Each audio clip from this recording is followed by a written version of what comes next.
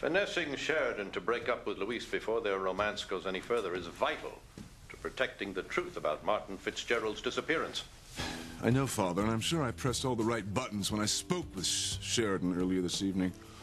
You should have seen the guilty look on her face when I suggested she was using Louise for amusement.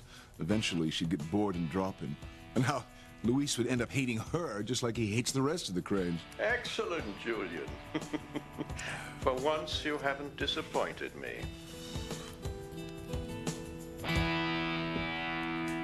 I feel so sorry for Sheridan. She is such a loser.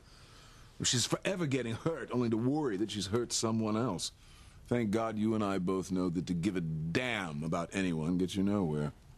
Is that a maid vacuuming, or are you sucking up?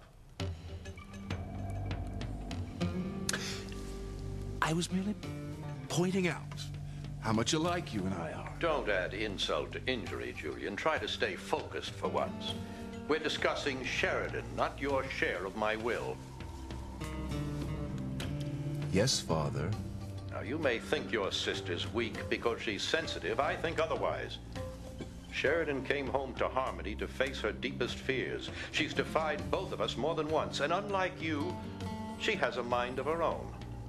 If we're not careful, Sheridan could become a real problem. That's why we must nip her relationship with Pilar's son in the bud. Speaking of Pilar, I made it very clear to her that it's in Louise's best interest to stay away from Sheridan. And Pilar said she spoke with Louise.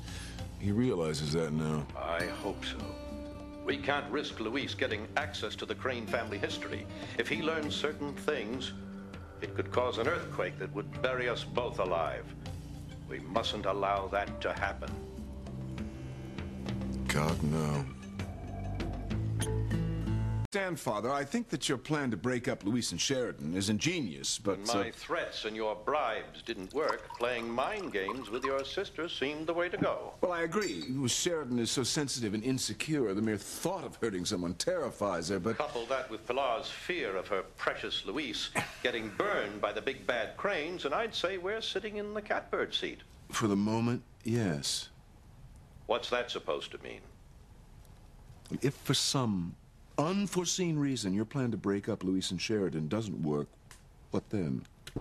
Like his father before him, Louise will have to disappear. Disappear? Disappear? Yes, Julian. Louise has always wanted to know what happened to his father. If he continues to be a threat, Louise will have a chance to experience his father's fate firsthand. By the time I'm done with Martin Fitzgerald's son, Louise will wish he'd never heard the name Crane.